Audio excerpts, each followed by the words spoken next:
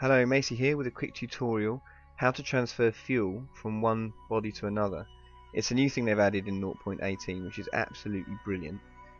So yeah, this is my station in orbit around Kerbal. This is my space plane attached to it.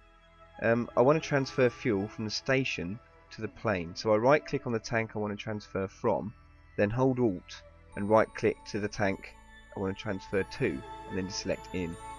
As you can see, it goes across. You can do this from either side. You could select out from the tank you're transferring from. It would still do the same thing. And this is also obviously the same way you just transfer from one tank to another on your own ship. You can do that at any point.